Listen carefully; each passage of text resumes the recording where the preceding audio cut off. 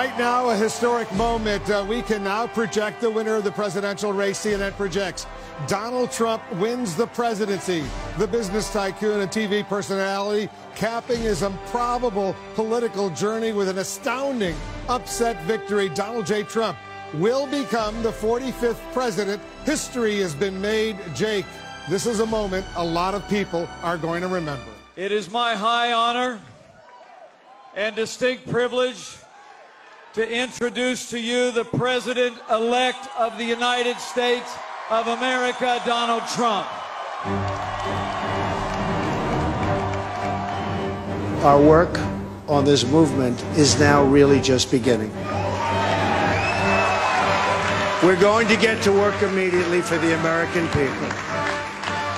And we're going to be doing a job that hopefully you will be so proud of your president. You'll be so proud. And I love this country. Thank you. Thank you very much. Here he is, the 45th